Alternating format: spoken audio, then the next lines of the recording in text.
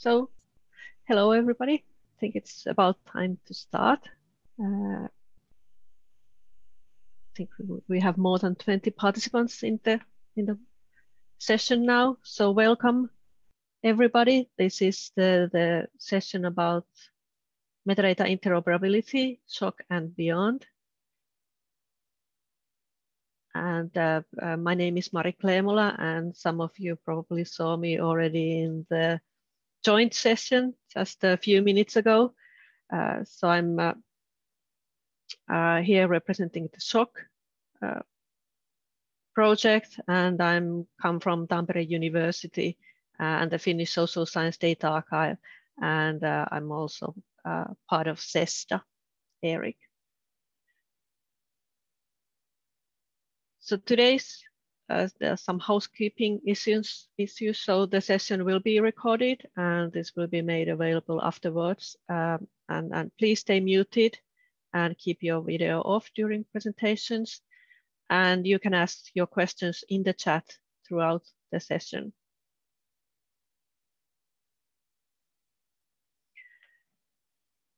So in this session today, we will discuss aspects of metadata interoperability from both the SHOC viewpoint and the EOSC hub viewpoint. And I think we will be discussing a lot about how standards meet reality.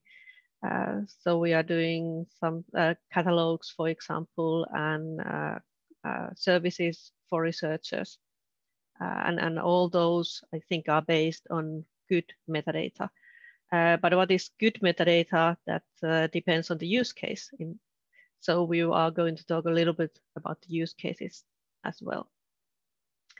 I will be talking about the SHOC viewpoint, and my presentation will include things like SHOC metadata format diversity, something about the use cases or our recommendations we are making in SHOC. And also I will be presenting the forthcoming conversion hub. Claudia will talk about the EOSC hub from the EOSC hub viewpoint, and she will focus on enhanced discoverability across research areas, and she will also show concrete results from integration activities, and she will also address some further developments. So this is the basic structure. We will both have, I think, about 20 minutes for our talks, and then we can have questions after the talks, and also, of course, during the talk using the chat.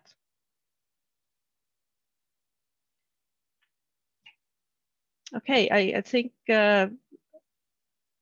we are ready to start, and I will go first, and then Claudia, it's your turn. So it's a little bit odd to be chairing as well as presenting, but this is how it works now. So I will change to a different PowerPoint slide set, hopefully in just a minute.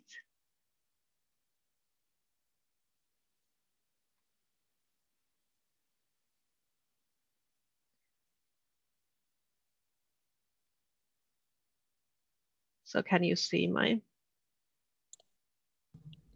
other presentation? Great, thank you.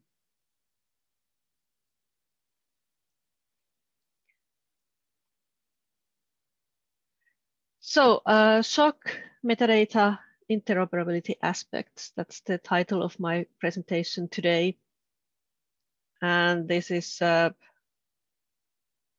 not going to make a claim that I will touch upon all and everything about metadata or interoperability. This will be a sort of narrow view, and I will explain that in more detail later. There's a standard slide of SHOC here, but I'm sure you are all pretty familiar with the project, so I'm not going to go into any details. The interoperability work that I'm leading in SHOC Task 3.5, it's part of work package 3. That's all about tools and lifting services into the cloud. And I will base a lot of the things I'm going to say today on our deliverable that came out already more than a year ago, SHOC deliverable 3.1, which was a report on metadata interoperability problems. So I mean, we were not too optimistic when we wrote the description of the project, and we surmised that there will be problems and challenges in the field of interoperability. So we did, we interviewed experts from all the SHOC domains, so basic domains, and based on those interviews, we did this landscaping piece. So, and when I'm talking about metadata here, I use the term to describe things that are describe data and that give meaning to research data. But of course, we do know that the line between metadata and data is not always clear. So what is metadata for somebody is probably data for somebody else. But this sort of distinction between metadata and data seems to be sort of de facto distinction within social sciences and humanities, at least for most cases. So what we learned in our interviews and what we have reported is that SHOC metadata landscape is very heterogeneous, and that was no surprise to anyone. We already knew that this is what we will have. It was, however, somewhat surprising than a total of 19 metadata standards were explicitly mentioned as being used.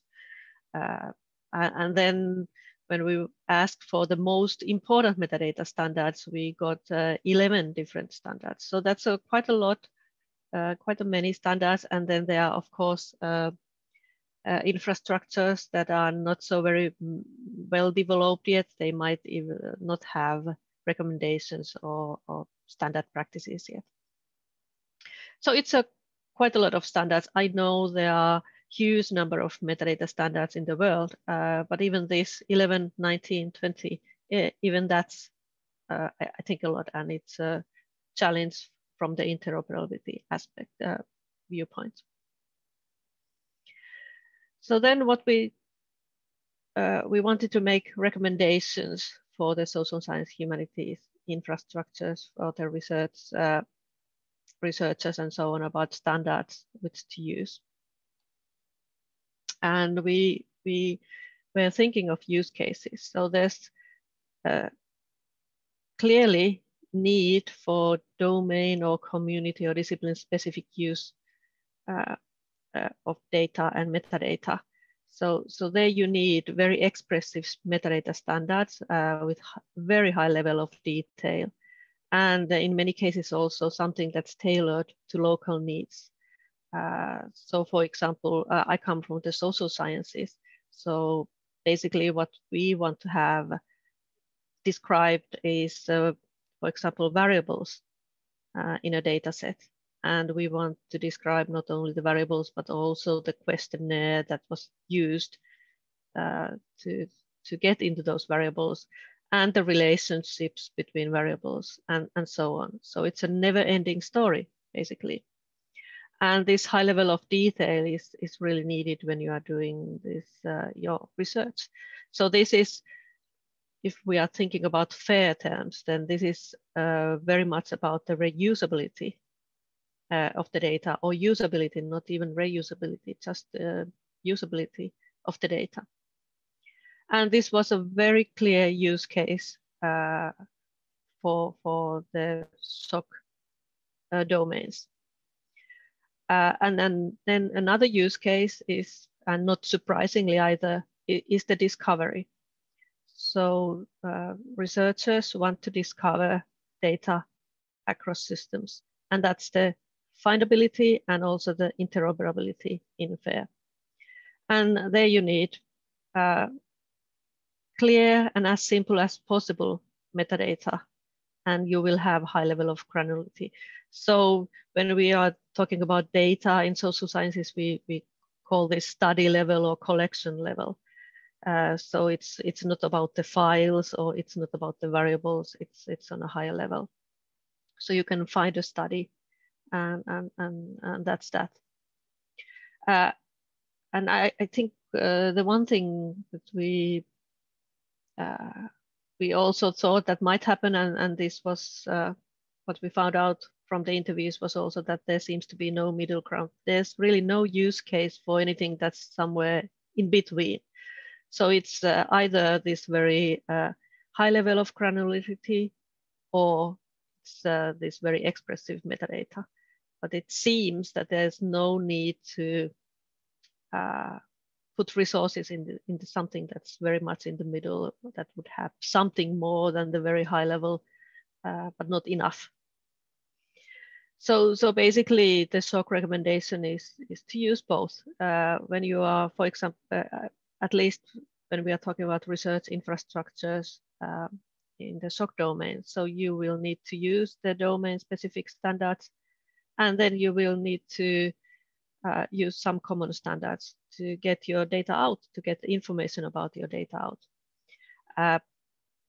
In an optimal case, of course, you can use your domain-specific standard, and that's compatible with some common standards, so you don't have to do things twice. You can just pick and choose the metadata elements you need and use it, sort of expose that to the outer world, or for the data catalogs, for example.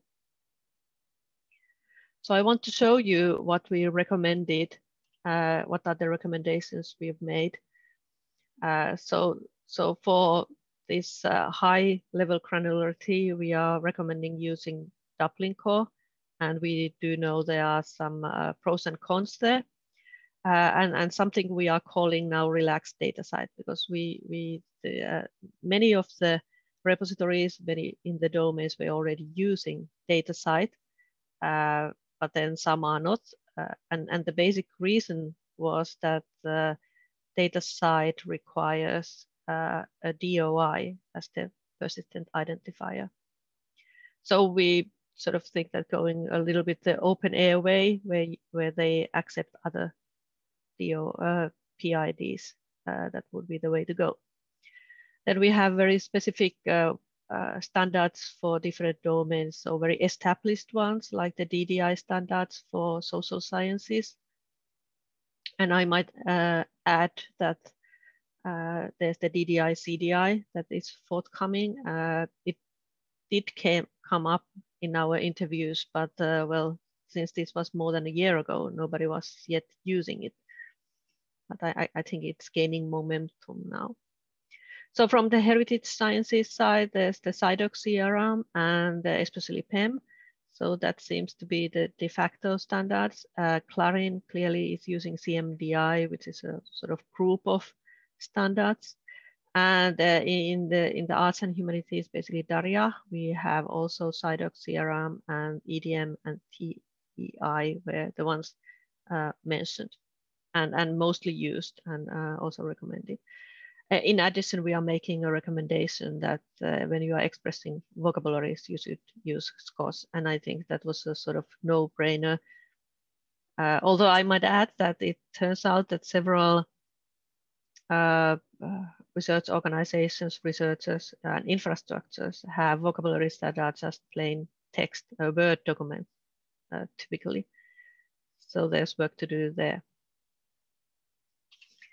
So the main challenge is, and I don't think you have any big news here either, but it's basically that organizations, and I know my organization has done this as well, we tend to deviate from the standards. If the standard doesn't fit our use case, we just misuse it or create a dialect of our own. Especially if a standard is flexible, like DDI standards are, then that's what happens. And it's not great for the interoperability. So I think in many cases, we need to combine forces. And instead of creating these local deviations, we should work together in these global efforts, for example, under RDA or DDI Alliance or similar. We also know that mapping between standards is not straightforward. Probably some loss will happen, and then sometimes that's okay, sometimes it's not. This requires a lot of work, manual work, basically. Also in conversion, you will see lots of information. Several of our interviews reported on non-compatibility with older versions of standards, so that's also a problem from interoperability viewpoint. And yeah, I don't think the last one, the thing that the boundary of data and metadata can be unclear, it's not really a problem, but it's something to be aware of. And this depends a lot on the perspective. So based on this landscaping exercise, we did think about our SHOC take on interoperability, what it should be, what we can do. We only have limited resources.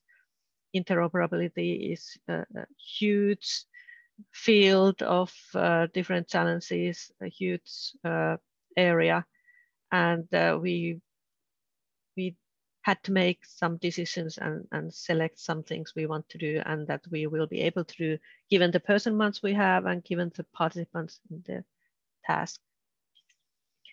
So we decided to go take a very pragmatic approach on this, and we just accept the diversity. I mean, there's you could even say that you should embrace the diversity here.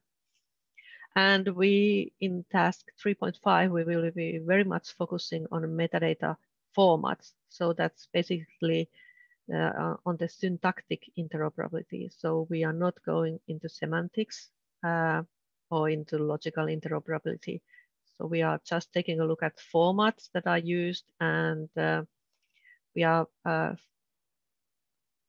searching and finding conversion solutions that are useful for researchers, especially in this cross-disciplinary research setting. So if a researcher who is well versed with social sciences wants to use language resources, for example, they would find the conversion solutions they need and also some guidance on how to use them. So that's the conversion hub that we are now working on. There will be the conversion hub will provide data format, metadata format conversion solutions. So we will collect information about existing solutions, and this will be based on our inventory. That was a milestone 14. Not sure if it has been published yet. There are 44 solutions at the moment in our inventory, and they are broadly, you can categorize them in 3 different categories. So the first one is this sort of ready-to-use conversion services, and it seems to we think that these would be the ones that benefit a researcher most at this point. But then we also have installable software, so basically something you run on your own laptop to do conversions, and then we will have receipts. So these are things that where you need to do the conversion step by step, doing first something and then another thing, and so on. So we have now created this data model for this conversion hub. So there are a number of attributes, mostly of them are from schema.org, and they are mapped to SHOC Pro. So we are hoping this will be more interoperable. And then the work package 3 is also creating the SHOC switchboard. So we are hoping to have these aligned and working together in the future. So a couple of words about the solutions we have now in the conversion hub, and which we will be describing. So most of them are either from Clarin or cross-community, and several ones from the SESTA community. So this doesn't mean that these solutions are produced by these organizations. It's the target community, more or less. And we have focused very much on solutions that are openly available and freely available to anybody to use or take and develop further. But I would add that there are a lot of solutions that the researchers are using that have no information about license, for example. So there's work to do there. It's not our task, but it's just, yeah, there's a lot of unclarities there. And then we are also have taken a look at sort of the level of expertise you need to use these solutions. And since we are targeting researchers that are doing cross-disciplinary research, so they will have research skills, but not necessarily the skills needed to understand or play with or work with data that is not from their own domain. It turns out that most tools need to use most of these solutions. You need advanced skills or even expert skills, and well, that's then something that has to be there. And I'm happy that, for example, SHOC has a lot of training, and EOSC will also include a lot of training, because that's clearly needed in this area as well. And then there's just the table about the invocation type. So how to get to the solution, how to invoke it. So some solutions have user interfaces, some can be run programmatically, some are local tools. So this is something we will tidy up a little bit, but this is important information, for example, for the switchboard. So how you can invoke the solution, and if it can be done sort of in the background without the researcher needing to do anything. We will also be developing some new solutions. This will depend on our further analysis of the gaps and the priorities, what the researchers need, and also on the resources the partners will have available for this work. But we are planning, for example, CMDI, DDI conversion, and that's actually something that's already ongoing. Receipts around the X3ML toolkit, and then some mappings, conversion services from DDI standards to standards within other domains like history, agriculture, maybe even natural sciences. So these are things on our table now, and this will change as the work progresses. I also would like to show this slide about the conversion hub architecture. So it will be a Drupal 9 site. And basically, this is how we envision it will work. There will be an editorial team. There will be the actual conversion hub that will have the solution descriptions, user interface, and metadata about the solutions. And this will hopefully be connected to the social science humanities open marketplace, or the SHOC marketplace, and well, could be harvested by other catalogs. So this is basically the thinking behind this conversion hub. I will end my presentation with a slide about the SHOC marketplace, and then talk a little bit about the next steps. The SHOC marketplace, this slide is thanks to Klaus Illmeyer, who is the SHOC marketplace person.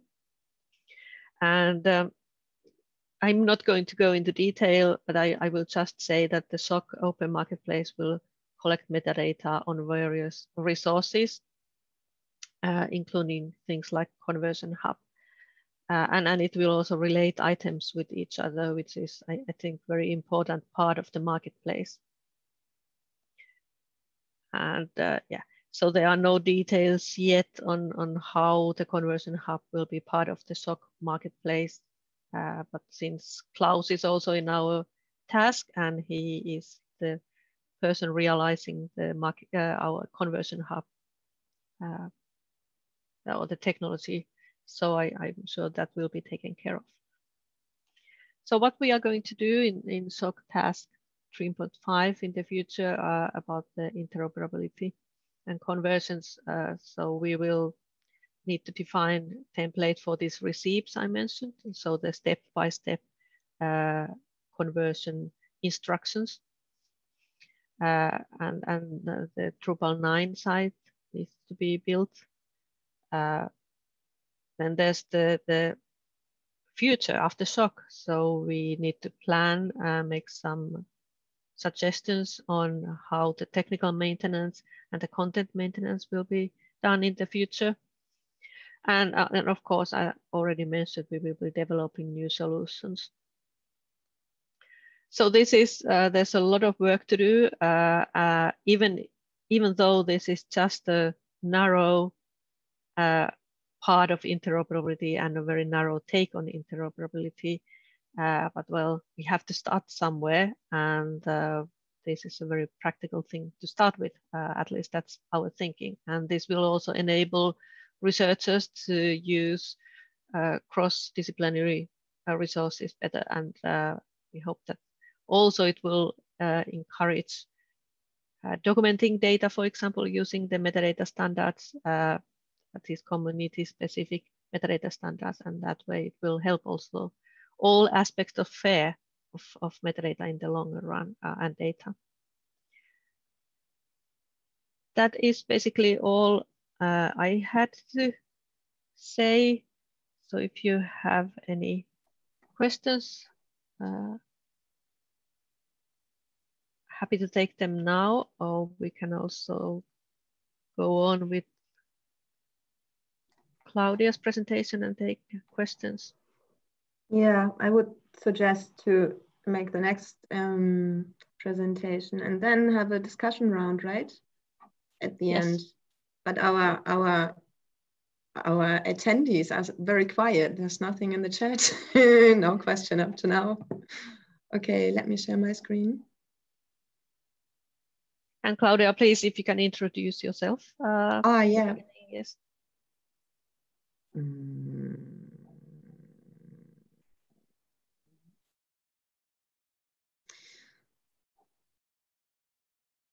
Yeah, I'm Claudia from the German Climate Computing Center, working for B2Find for quite a long time. B2Find is the central service of EOSC. It's been developed a long time ago within the EUDAT infrastructure, EUDAT CDI it is now, which means we have some years experience in, as Marie said, start somewhere to enable anyhow interdisciplinary discovery. And that's what I would like to talk about. It may sound a bit like a marketing action for B2Find, but that's not intended. It's just the way we do it, we come to a lot of issues that I believe other catalogs and tools and other services have too. So maybe the intention is more we describe what we do and we describe what we think is crucial for enhanced discoverability, and hope that people, other people have solutions for us. That's actually the intention. I just learned that it is not called discovery anymore, but findability. So, well then, it's interdisciplinary findability and practice. Can you share? Can you see my slides? Yes. Hello? Yes, we can see it. Super. B2Find, how it works is that we are harvesting communities. We do some mapping with the metadata we get. That's our metadata ingestion. And we upload those metadata then due to our own schema into our work portal, and there people can search for data. That's the idea. For harvesting, we use still OAI PMH. This is, for instance, one discussion point. How should we rely on OAI PMH or just develop even better transfer options and protocols? And I mean, OAI PMH is old, but it's stable, it works, and it has some options that are nice to have. For instance, creating subsets and defining different metadata prefixes and so on, and even define for incremental harvesting that you only upload or expose changed records and so on and so on. So old but stable. Direct JSON APIs, of course, I believe will come even more in the future. We do support catalog service for the web, and we do not really support linked data, so Sparkle queries yet. In theory, we do, but not in practice. It's not really working. The mapping is, let's say, on 3 levels. It's on the technical one is that we convert the formats from one to another. The semantic mapping is the interesting part, because there something is done and we can decide what is done. And the specific mapping is important because we do map metadata as much as possible according to what communities need. And communities, in our point, are always the data provider we are harvesting from. And we can do this now very specific. And in a way, you could argue that this is a way of even metadata curation. The search itself, it's a free text search, faceted search. You can narrow down the results. And this is, as it is now, those communities are integrated in B2Find. I mean, that's quite a lot. And that's only, which is in now, and we have even 20 more to come. As you see, this is really diverse. EVOA is astronomical data, CINO is marine data, a lot of natural sciences coming from Geophone, Pangea, of course, some from the European spallation sources, from the high energy physics. For the mapping, we call them reader. So this is the way to automatically ingest metadata which use standards like DataCite, Dublin Core. ISO is the standard for georeference data. It is very, very important in the especially earth and environmental communities, because they are forced to use it, whether that's useful or not. FGDC is kind of adapted ISO for Dublin Core, so a kind of ISO light. FF is a specific metadata standard for Danish archaeologists. I don't know whether someone else is using it. We have had DDI and CMDI in the old B2Find version. We do not have it now because we just updated and haven't done it now, but will. I will come to that later. And as I said, this community-specific thing means, in a way, we do curate data. That's our search portal. So that's the web interface. This is just a screenshot. I won't show you that because that would take too long, but just have a look. It's b2findeu.eu. What's new? Well, quite a lot, actually everything. We have really new machines. We have a new software stack, and this software stack is composed of, well, let's say 3 components. The one is the ingestion code, the other one is the CCAN interface, and it's the metadata exposure. All of this is really new now. Everything is in GitHub. All source is, all code is openly accessible and even reusable if someone wants to do that. And we have a new schema. We have a new B2Find metadata schema, which is already implemented as an existing, and which is described and published in our guidelines. The slides are uploaded already, I think, so you have all links here for those who are interested. What does it mean it is new? What is new? What can we do now? We can know the ingestion code refers to the whole harvesting and mapping part.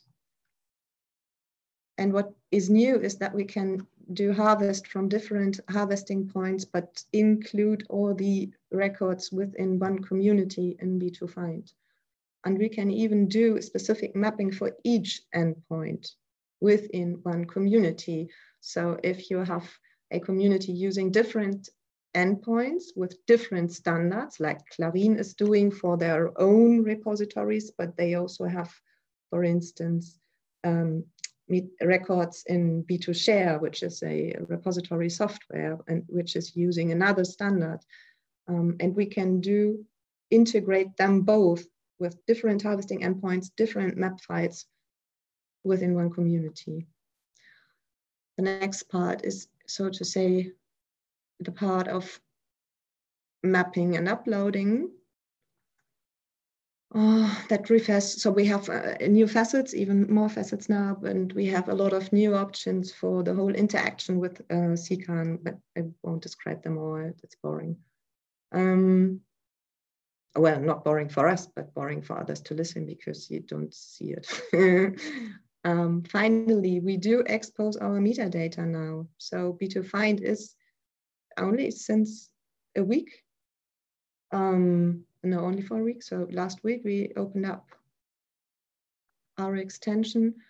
We do expose our metadata now, which is funny because in earlier times we could always say, aha, the way you do offer your metadata is bad, do it in a better way. And now we are in a position that we also expose our metadata, and now others are coming saying, hey, the way you do expose your metadata is not good, make it better. The idea behind is that OpenAI is going to harvest B2Find. It's not working on the productive B2Find yet, but it's working already on the test machines, and we will make B2Find harvestable within this year, so within the next 2 weeks. Now, our new schema looks like that. These are the metadata elements, and of course you can ask, why the hell do we have them now, the metadata schema? And the answer is, as always, because we need it. We need it. We need our discipline, for instance, because B2Find was developed to make resources from very, very, very different research domains searchable within one portal. And this is very tricky for a lot of things, like we have this temporal coverage. Now, try to think of paleontologists who would like to have a record for the Palocene a few million years before Christ. And then you want to have some high energy physics who are searching for, let's say, a nanosecond within last year. And you have to find a way to display that. We chose to use seconds since Christian birth. So all dates are transferred to seconds since Christian birth. It's not really usable, I have to agree. But that's the idea, but that's why we need temporal coverage. So it's the time frame the data is about. And then you come to a lot of problems. Like I said, how do you tackle so different date formats and so different really granularity levels of millions of years up to some nanoseconds? We have integrated instrument now. Instrument comes out of practice because within the Earth and environmental community, and also for the high energy physics, they do have instrument, and instrument seems to be a very specific element which is important for displaying information. Actually, you could sum up. So B2Find is more or less a data site with some additional elements, and the additional elements are the community. The community, I already said, for us, are the data provider or research infrastructure or data archive or however you want to call it, or however they want to call themselves. We have the metadata access as a special element, which that refers to the original metadata, which is useful, I think, because maybe when you have a record in ISO, displaying a lot of parameters and a lot of values within the parameters we cannot display, but maybe if someone finds this interesting, it could be useful. So I wouldn't put that away. We have instrument, I already said, and temporal coverage as our own thing.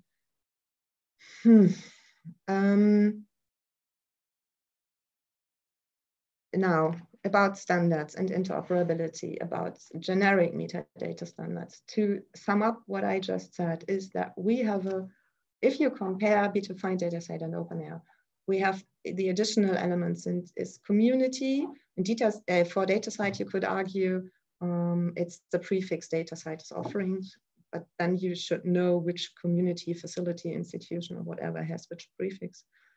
The identifier in B2Find can be anyone. We need one valid identifier. We prefer to have DOIs. We can display PIDs, and everything that is not a PID or a DOI is a called source. It's just, it could be any URL or URN or whatever you want to do.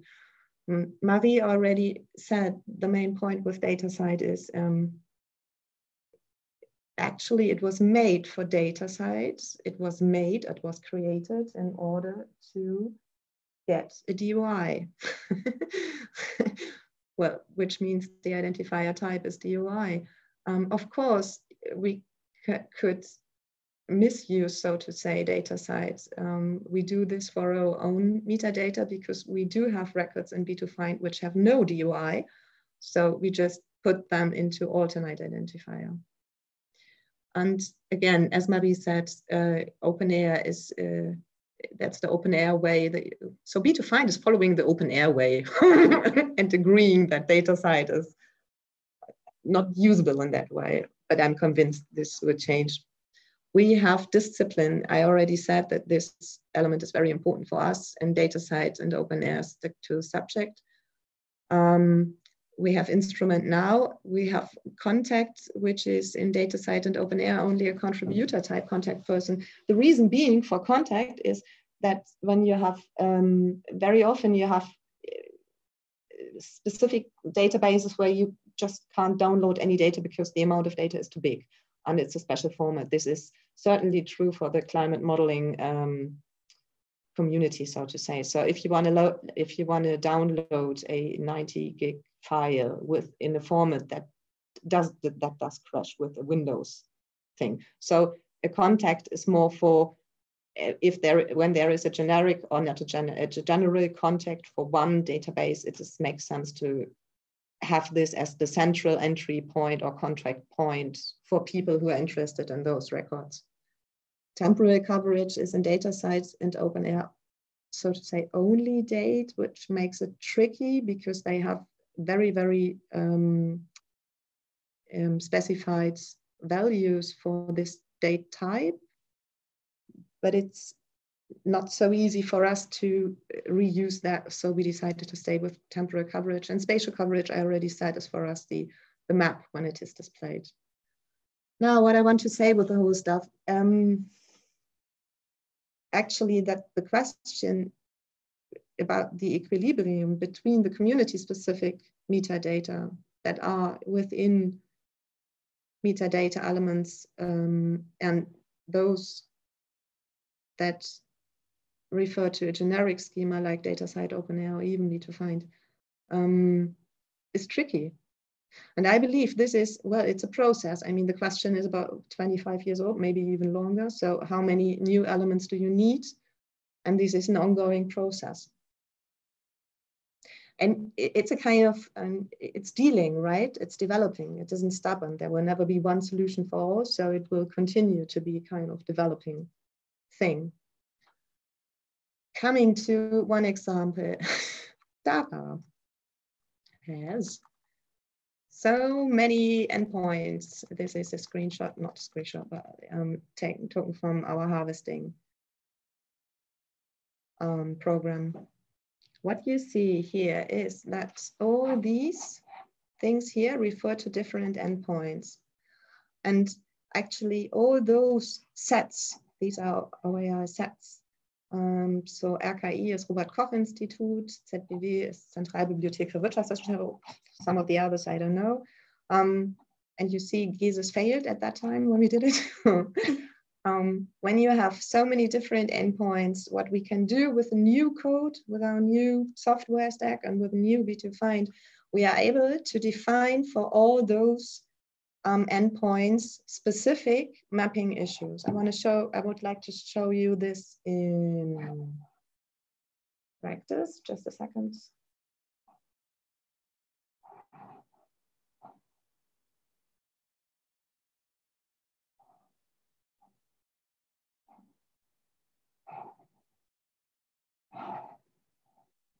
You should see a GitHub repo, do you? Yes. Super.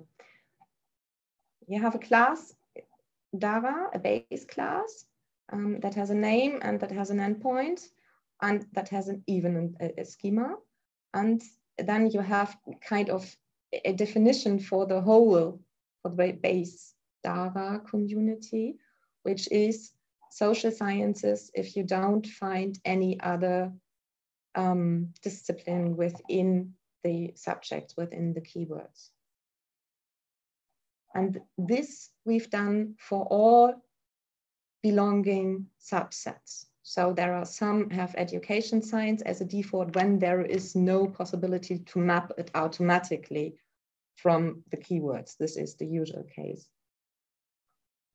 We could add for each endpoint, we could add even more specific elements like additional keywords or whatever. So the way to make it flexible is really to make the ingestion and the mapping and the upload at the end flexible is really, it's nice. Honestly, is what we should have been had for, I think, at least 2 years, but now really we are doing it and now really it works. It looks like here, when you, that's the productive B2Find right now. If you go to community and then take Dara and then have a look at what the disciplines are and you're interested in, don't know, say something, education science? Yeah, but maybe you want only the records. In German, of course. And then you click somewhere, oh, that's long. And there you have the elements, which links to the resource itself. Yeah, and as I'm here now, I will show you, this is the schema implemented at XSD. And this is the GitHub repos. So the one for the CKAN GUI, that's the B2Find ingestion code, and this is the one for exposing our things. And then I would like to refer, I wrote down all links in the slides, so you can do it later on. On here, we have guidelines for everything.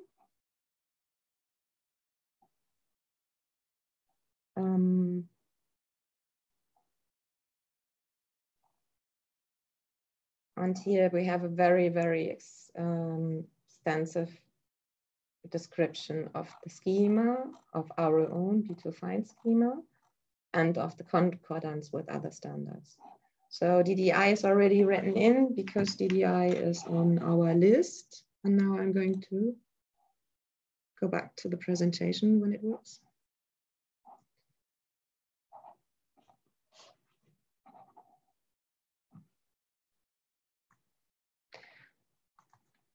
Because as part of the work package 3 in Fair is Fair, and work package 3, I forgot the title of the work, but it's something with practice. I saw that Kat was in the chat, not in the chat, but in attendees. So Kat, please correct me if I say something wrong.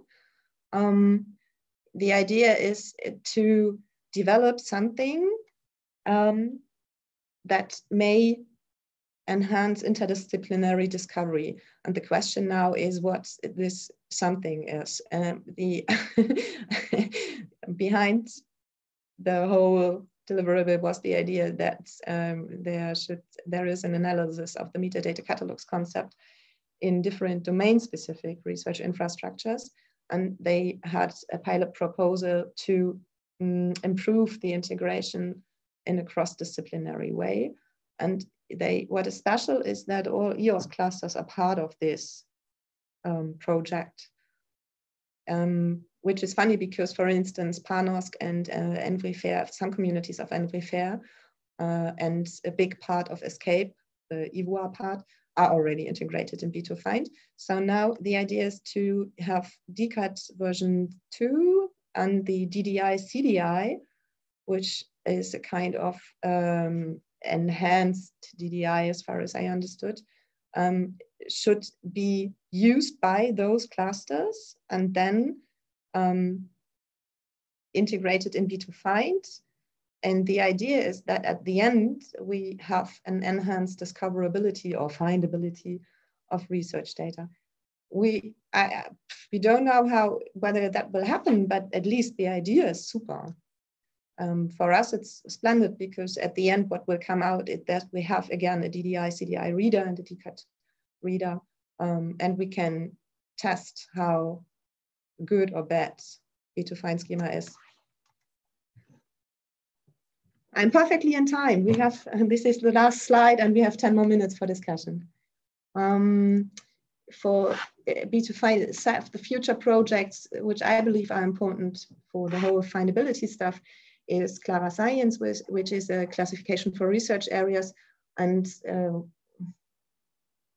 I think the first idea was 2 years ago, when we met people from Re3 Data who noticed that we have the same issue, that we have not a sufficient classification which we could reuse. So we decided to make it new. It's ongoing work. I mean, now it's Corona and the whole world is getting mad. So it takes some time, but this will come. And certainly within the DICE proposal, there will be a cooperation with DataCite within one work package explicitly for PIDs for instruments. So I believe that these metadata element instruments, of course, will come in other standards as well. Is it already one in DDI? I don't know. Discussion points, these are just ideas. I think we could discuss, or we will see, I mean, lots of things, but what is, from my point of view, still the question, do we go to linked data or not? So as I said, in principle, we could integrate Sparkle queries, but in practice we cannot. But even then, do you go for linked data or do you go still for anyhow relational databases? And Marie again said some in her slides that the point is, well, make it practical and at the end make all. And I would totally agree to that. We should anyhow try to combine as much as possible in an automated way to include all different ways. Which very important is granularity.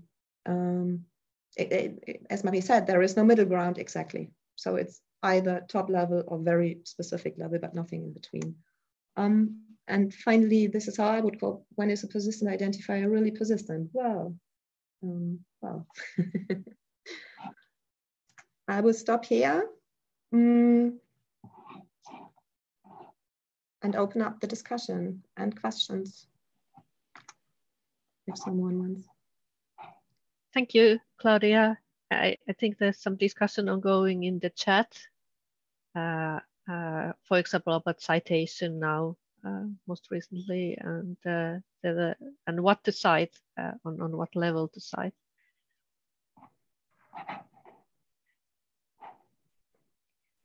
But what I wanted to ask you, Claudia, is you said something about finding the balance between communities, community specific and generic. So do you think you have now found the right balance, or is that something that's ongoing? That's ongoing. The problem is that we have, for instance, as I said, the earth environmental thing. So you have, you need georeference data, but actually you want to know georeference, what does it mean? So if you have a sensor somewhere in the ocean, but you don't need only to measure the surface, but only a certain depth. Or if you want to measure Kohlenstoff, what it is in English, CO2, carbon dioxide. If you want to measure carbon dioxide somewhere in the air, in the atmosphere, in certain different levels of atmosphere, you need a vertical layer, and we don't have a vertical layer. Everything we can express, as far as I know, in the whole generic area is only two-dimensional places on Earth, which is not sufficient. And this is valid for everything. There are so many parameters, I believe in the social sciences as well, where you have key value pairs, like this is it's a survey and it contains that and specific elements. But how do you want to integrate them all? I don't have a clue. So I mean, the perfect idea would be linked data. You just link everything, and then you have a 3-dimensional portal in your web where you can just click from every concept to every concept. But this is not reality and will not come within the next 5 years. So, Yeah, I agree. The links between things, objects, data, whatever they are, that's a difficult part of it, but that would be very useful for the end users, for the researchers. Are there any questions from the audience? You can unmute yourself and ask a question. Overwhelmed, everybody. Well, I just want to bring up something from the comments as well. So Richard Dennis has commented that I mean, if there's something that doesn't meet all of our needs, then we as a community can work to improve. And I think I strongly agree with that. We should combine and join forces whenever possible. And I think EOSC is one thing where we can do that. I just don't know exactly how, but I think conferences and sessions like this are a good start. Hi, Mari. This is Dan. Hello, Dan. Hi. Welcome. Hi, Claudia. Hi. I've got a question for you, Claudia. About about how do you say scalability of it all. You showed an enormous number of say endpoints that you harvest. What can you manage, and what do you think it's in the end worth? Because you lose lots of information also, right? Mapping everything to your core metadata facets. So what's your strong opinion here? Well, first, these are two different things. So for the technical circumstances, the only limitation we have is CECAN. So CECAN as the web interface we use, and we use it only more or less as a GUI, nothing else, right? This could limit us, but we think only with new machine, it will be becoming complicated for about 10 million records, and we have now 1 million. So we have at least next year it will work. And I mean, then in 2 years, the next EOS project's coming, maybe then we haven't, well, so for the next 2 years, it's safe. For, in principle, the code itself, so what we did in development is that we can scale up to, don't know, everything, not everything, but we can scale up without any problems. When we just we could use another database or our own database and just our own web interface. So technically we are safe. It's only CECAN limiting us. The other question you said was, we are losing information when we map everything to our schema. True, exactly, true. But how else to do it? What I would like to have is a kind of templates within B2Find. So you have a template for social sciences or medicine, or for medicine, it's a body maybe, and for astrophysics, it's space. For the Earth, it's a map. But even then you would need, more, oh shit, sorry, yeah. But what I meant with scalability is not so much the technological limits, but rather what can you manage with respect to the mappings? Because every time you have a new endpoint, you have to create your mappings, and sometimes these are not so easy to create. So, how much does it cost? How many persons do you need to maintain these mappings? And, this is a stupid question. I mean, in reality, why? The point is, Claudia, you get so many PMs, do whatever's possible. So that's exactly what I meant. So how much does it cost now? A full Claudia or half Claudia? No, but currently, I think for the next 2 years, we have 2 Claudias. It's Claudia and Annalena. I think, but yeah, so I think our time is up. We just, if there's a very quick question or comment, we can take that, and otherwise we need to free the space, so to speak. Yeah, maybe just an add-on for Dan. I think you need per big community one person. So you have to bring the mapping more and more to the data provider. So it's not possible for this data curation level, which B2Finds provided. It's not possible that you do it. Otherwise, you need hundreds of developers. So my provocative answer. I mean, that's a good statement then. Yeah. So I think we need to end. I think we also need to continue the discussion on the resources, scalability, and all the other interoperability aspects and the use cases and so on. So, but I thank you, Claudia, for your presentation, and thank you everybody for joining the session and in the conversation. And yeah, let's hopefully see each other in other sessions. So have a nice day and a nice conference. So thank you very much and goodbye.